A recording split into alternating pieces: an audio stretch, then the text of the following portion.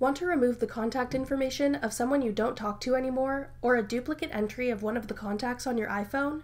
You've come to the right place. I'm Jessica from techboomers.com, and in this video, I'm going to show you how to delete one or more contacts from your iPhone. Now let's get started. To delete a single contact, open the Contacts app from your home screen.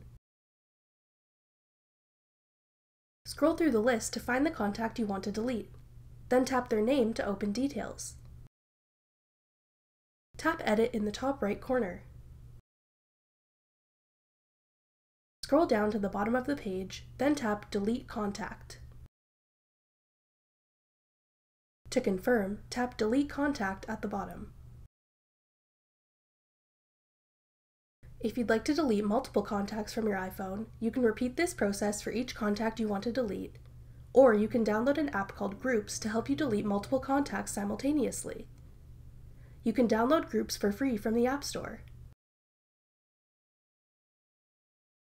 Once you've installed the app, tap Open to launch it.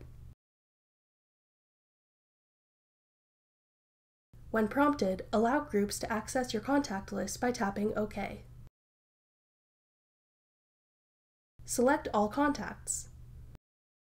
Now tap the circle beside the name of each contact you want to remove.